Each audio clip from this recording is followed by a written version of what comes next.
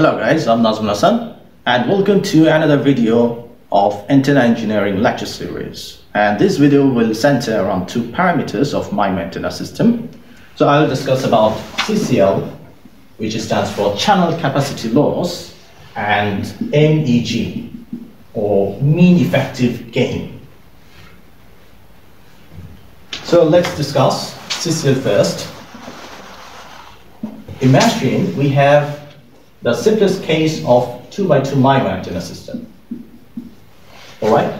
Now this MIMO antenna system can transmit data, and the channel capacity is defined as the data rate that can be supported in a particular channel.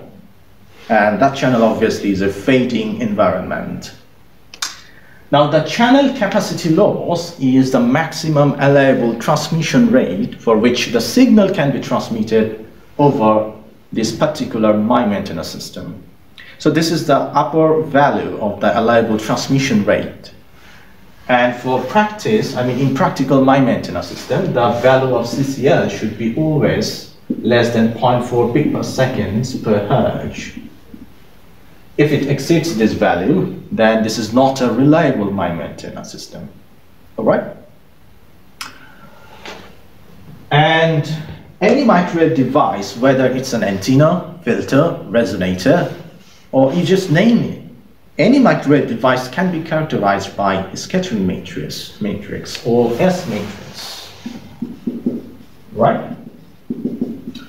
Now this universal S matrix is very handy when we measure a particular device, for example an antenna, by vector network analyzer. It will give us the S parameter file of the antenna directly. And so it's very convenient to define any feature of your antenna in terms of S parameter only. So our next goal is to define the CCL in terms of S matrix or S parameters, so that we can directly calculate CCL from the measured data. All right? So let's do that.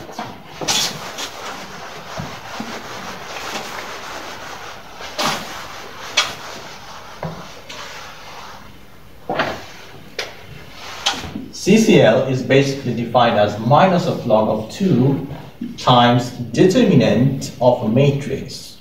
It is psi R matrix. Now this is a 2x2 matrix, which is the correlation matrix of receiving MIMO antenna system, which can be defined as phi 11, phi 12, phi 21, and phi 22. Since it's a 2x2 matrix, so it will have 4 elements, all right? And we can further decompose these 4 elements in terms of S parameter. Phi 11 can be described in terms of S parameter 1 minus of modulus of S11 whole squared plus modulus of S12 whole squared. And phi 22 can be defined as 1 minus of S22 whole squared plus S21 whole squared. And then we have the phi 12, which can be defined as the complex conjugate of S11 times S12 plus complex conjugate of S21 times S12. And in the similar manner, we have phi 21 equal to complex conjugate of S22 times S21 plus complex conjugate of S12 times S21. So that is how we define the 4 elements in terms of these S parameters. So whenever we measure an antenna, it will give us the S parameter data, and we can directly calculate the CCL from this equation. And in the MATLAB, you can plot it.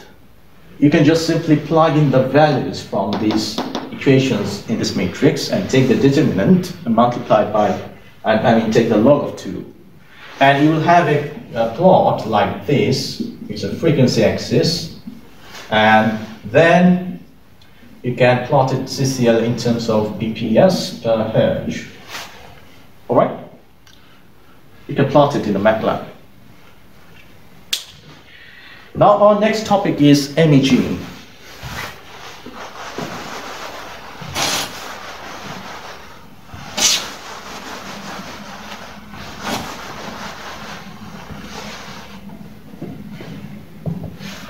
So MEG can be defined as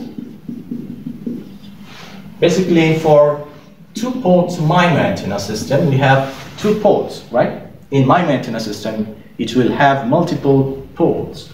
So MEG is defined for each port. For example, this is port 1, port 2, and MEG for the ith port can be defined as 0.5 times 1 minus of Sij modulus of square. I mean, I is the ith number of port. For example, if you are calculating the MEG for the first port, then I will be equal to 1.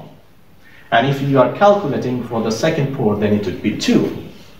All right? So this is the ports number. And then you'll have the big N, which is the total number of antennas in a MIMO antenna system. All right? So whenever you are calculating the MEG 1, for example, for the first port, then you take S1, 2. And whenever you are calculating the MEG for the second port, you will take S2. This is actually j equal to 1, so you will take S21 plus S22. All right? And you can plot it in the MATLAB. Basically, the horizontal axis is the frequency axis, and then you can plot it, the MEG in the vertical axis, it's in dB. So you will get a plot for example, this is MEG 1 for the first port, and another plot for the second port. And then you will take the difference, MEG 1 minus MEG 2. You'll have another plot like this, for example. And for practical MIMO antenna system, the difference between the MEG of the ports should be always less than 3 dB. So this criterion should be satisfied in order to operate reliably in practice. All right? So basically, the mean effective gain is nothing but a measure of the received power level of a diversity antenna or MIMO antenna to that of an isotropic radiator. All right? And the difference between the MEG of the ports of the MIMO antenna should be always less than 3 dB. So these two parameters are very important because whenever we write a paper, research paper about MIMO antenna system or technical reports, we do provide this data. And I hope that this short lecture has clarified the concept of MEG and the CCL and how to plot it in the MATLAB.